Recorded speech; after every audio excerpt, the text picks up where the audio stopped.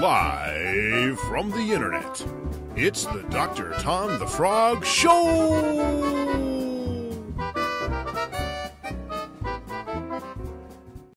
Hi-ho, this is Dr. Tom the Frog, and you're watching the Dr. Tom the Frog Show, where we talk about role-playing games. Now, again, we have some amazing art by Jeff Brown. You should totally check out his website. Link at the end of the show. But I'm super excited because we have on the fantastic game designer known as John Harper. How are you doing, John? I'm doing well. Fantastic, fantastic. Now, your studio is called 17 Designs. What's the deal with that? Why don't you just call it 17? It sounded too much like a teen magazine when I did that. I considered it, but decided to go a different way. Yeah, you can talk about makeup though. You could do games about makeup.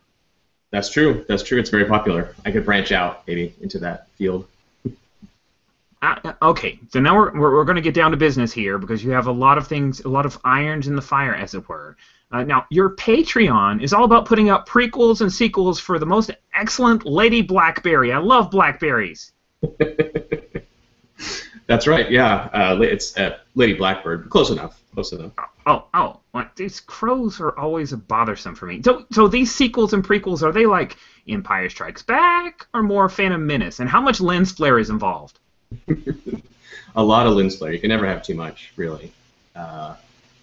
But they're more they're a little more like sort of alternate timelines in a way. I don't want to say too much about them. I like people to kind of draw their own conclusions about exactly how the sequels all fit together. But yeah, nothing too concrete, but enough threads connecting the pieces where you can link them together if you want, or just play them on their own if you want to do that.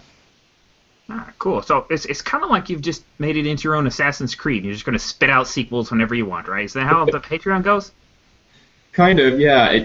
Initially, it wasn't all about Lady Blackbird, and there's definitely other projects coming down the pipe that are not Lady Blackbird related. But I got some momentum going on that, so I'm probably going to do a couple more in that universe before changing off to something else.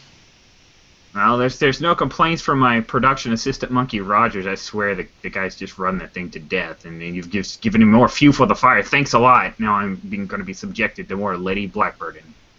I bet you are. I think Rich holds the record for most sessions of Lady Blackbird in the world. I'm pretty sure he's got the gold medal for that. Huh. So that medal isn't fake. Way to go. Touche. All right, now you've got this Kickstarter that's coming up. It's going to be live as soon as this episode goes. It came out like days ago. We go back in time, so this is tape delay for those at home. But through the magic of production and some other stuff that my production assistant Monkey does, this Kickstarter is live. It's probably funded. I mean, let's be honest here. It's called Blaze in the Dark. It's all about minions holding torches and endless dungeon crawls until they get slurped up by gelatinous cubes. Is that right? Close. Yeah, it's called Blades in the Dark, like a knife, a blade.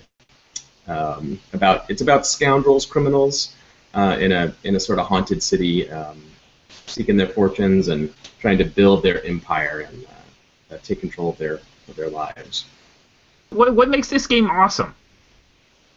I think its main distinguishing feature, it sort of has two things that I think people will like. One is that it really focuses on the team. A lot of role-playing games are about a team of people, a team of dungeon crawlers, or a team of adventurers, and this game gives you a lot of support with that. Your team has its own character sheet and levels up alongside the characters, and there's lots of little bells and whistles you can do that focus on the team and what the team's about as an entity, so you can see it grow over time and unlock new features and that sort of thing.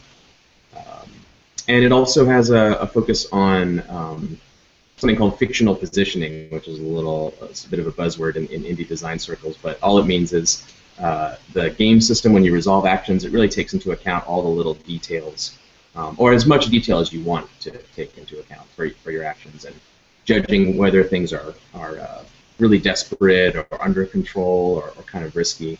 The game lets you fine-tune those things instead of just having a simple dice roll that says pass or fail.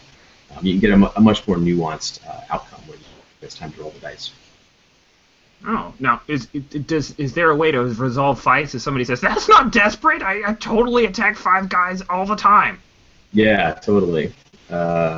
That's a big part of the game. In fact, I like to think of it as GM training wheels to some degree, where a lot of the traditional game master skills of making judgment calls and setting difficulties and those sorts of things, all those get distributed out among the players in the group. So it's everyone's responsibility to judge those things and build a consensus about them and get on the same page. So hopefully, after you play Blades in the Dark for a while, you'll have worked out those GM muscles to some degree and can go off and run other games using those skills.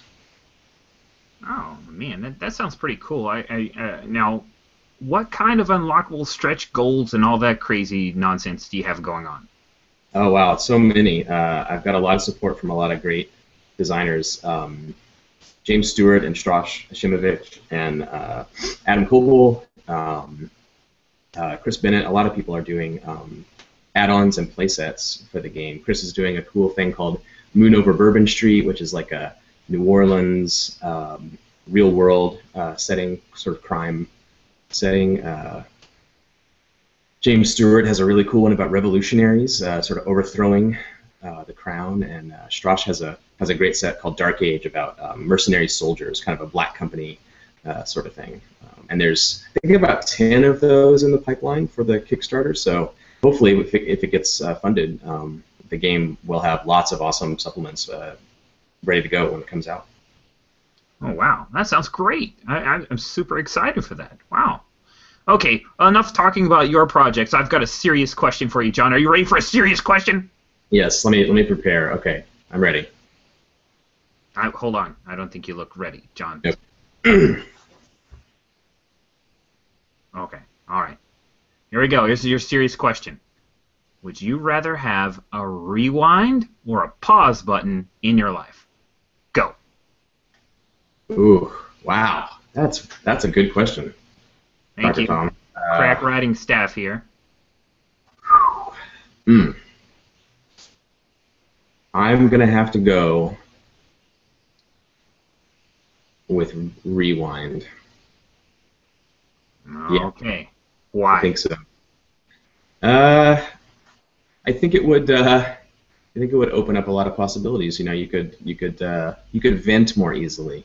It might make me, feel better about certain issues if I could just let it all out and then rewind and it's undone. Huh. That's pretty great. So you just get to be snarky, but nobody knows you're snarky. Yeah, exactly. Yeah, that seems like it'd be healthy, right? It'd be very cathartic. Huh. Awesome. Wow. You know what, John Harper, it has been a super exciting time having you on the Dr. Tom the Frog Show. Thank you so much. Thank you. It's been a real pleasure.